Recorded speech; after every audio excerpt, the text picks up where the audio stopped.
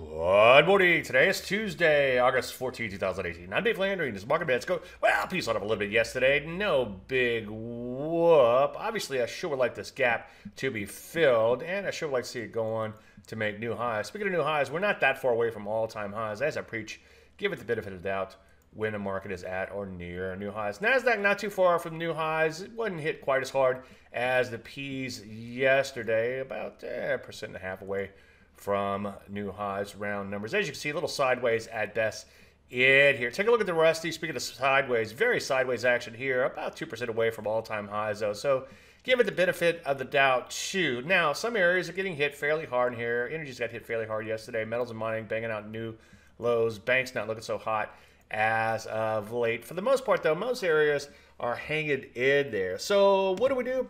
Well, wait for follow-through in the overall market, ideally, and, of course, wait for setups. It's okay to sit on your hands, especially late in the summer like this when the market gets choppy. Any questions? As usual, Dave at DaveLandry.com. I'm Dave Landry, and you started Market Minute.